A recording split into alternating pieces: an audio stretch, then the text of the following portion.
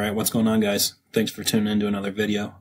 Today I got the iPad Mini 4, and I just wanted to do a quick review of my personal preference of this guy.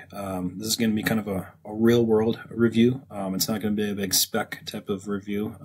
I think you can get those anywhere and everywhere on YouTube, but I just want to kind of show you what I like, what I don't like, and who I'd recommend this to.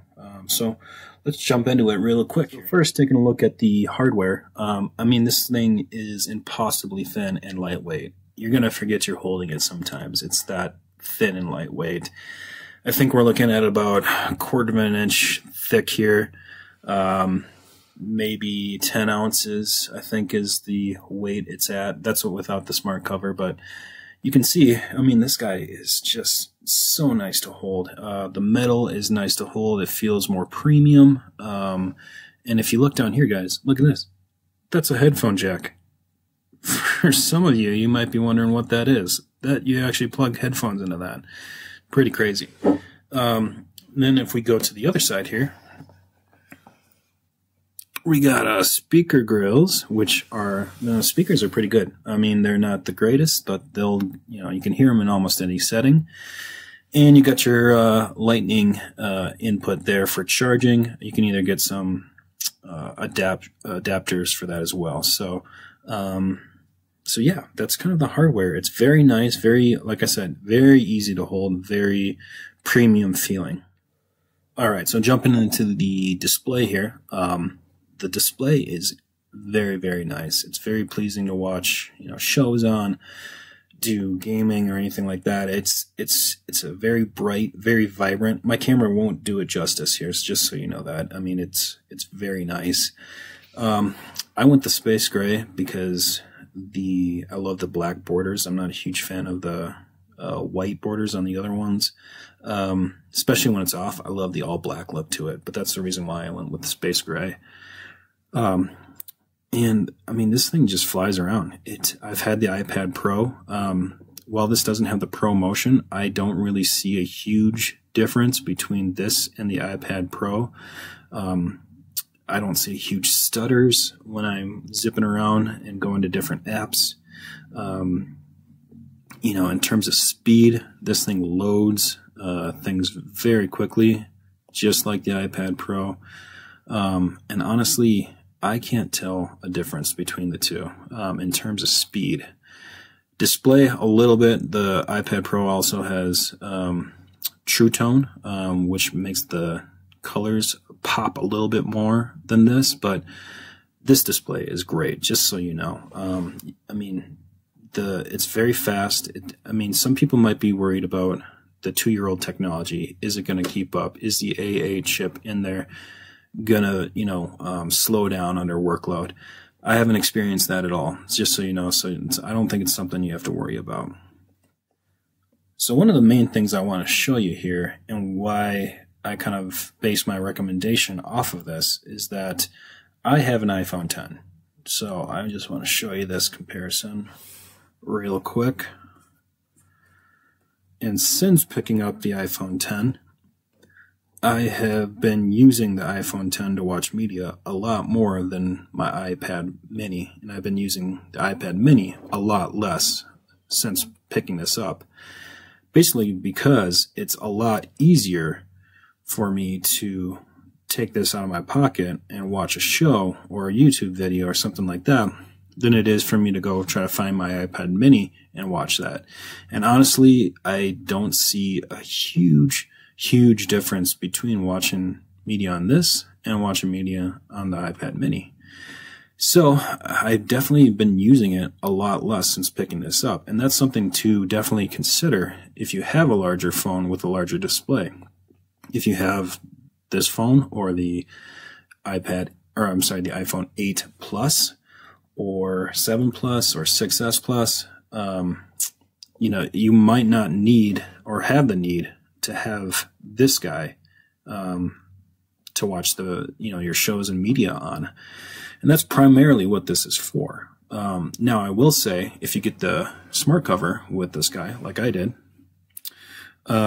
you can use this to prop up the iPad mini and watch hands-free, which is a huge convenience over any sort of phone that really no phones offer that type of cover or a kickstand or something like that unless you buy a bulky case on top of it. So I will say to bring this with when you're traveling, set it up on like a airplane tray or a bed or a table just to watch shows on.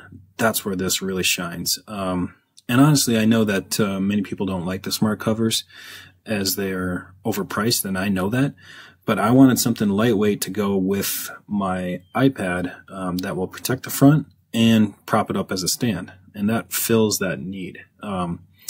So I'm willing to spend a few extra bucks to do that and not have a huge bulky case on top of this very premium lightweight tablet. So that's just something to consider. All right, so would I recommend this, and who do I recommend it to?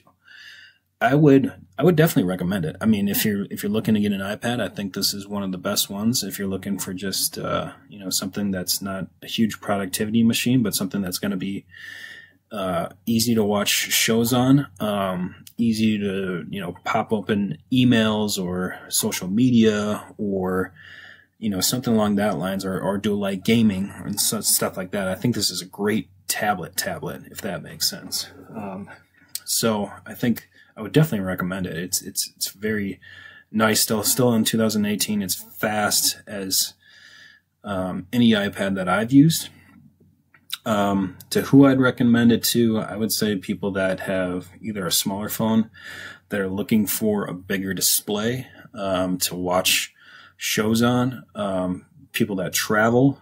This is so easy to just pop into a carry-on or a backpack or stuff like that, and you're not going to feel it hardly at all. Like I said, I think it's about 10 ounces, and you can bring it with you while you're traveling and watch shows and stuff on it. So I think that's perfect for those people. If you have a larger phone and you use that a lot to consume media, I don't see a huge need for this, especially I think it's retailing at $399 right now.